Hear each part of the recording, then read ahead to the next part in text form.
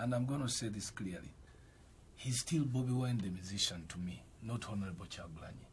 Just like Chameleon, just like I will play my games right with Chameleon, I will continue playing my games right with Bobi Wine, not Honorable Kyagulanyi, because he's a competitor to me in music, okay?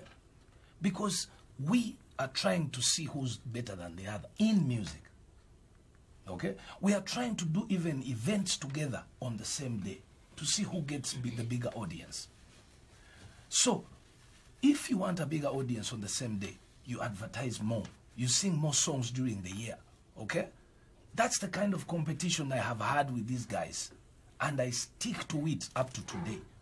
So, if next year I need my concert to be known in the world, I am going to ask the Pope when he comes to Uganda to do me an advert.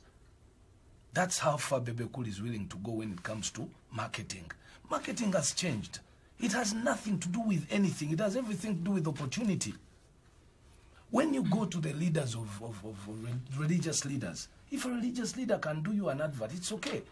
I remember when Bobi Wine had an event after he had entered politics, his first event.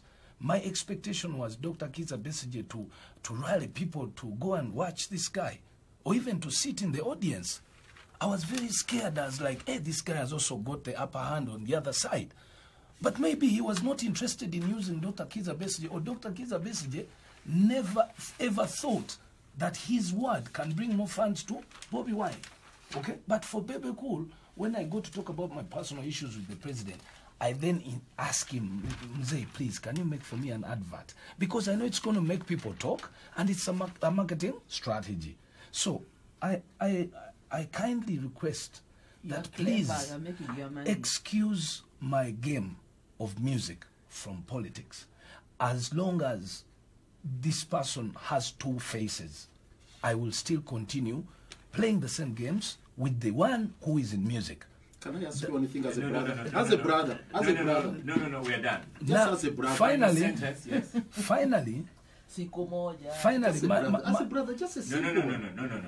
Finally, as a Ugandan, I also deserve the same platform here.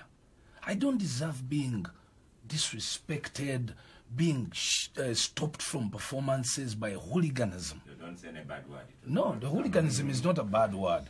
I really want you people to attack this on the same platform. Attack two issues. Don't attack the issue of state stopping Bobi Wine. Also attack the issue of Bobi Wine's hooligans stopping me from performing. I will feel... People have answered that. Bobi Wine's hooligans. No. As a brother, can you tone down on the arrogance? As a brother. I know you got those few words to try and put them on air, the issue of arrogance. I know people who don't like truth. They always turn it into arrogance. Don't try, also call him arrogant. But this is the point. Mr. Mayor. Sure. Very good one. Mr. Mayor. So they have balanced the body.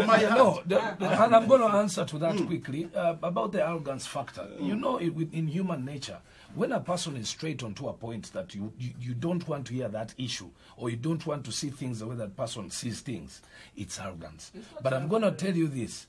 If I see President Museveni as my option, a better option, if you can't talk to me nicely, tell me, Bebe, President Museveni has done this. Gently, okay? Give me reason. Make me understand. Don't put a temper. Don't put harsh words. Maybe you could have time to change my mind a bit. Don't conclude. But don't conclude. We have a space for conclusions. Stopping for a break. No. Stopping for a break. After the break, we go to KCCA. After all, we have a Lord Mayor here. But this time, yeah, came as expected.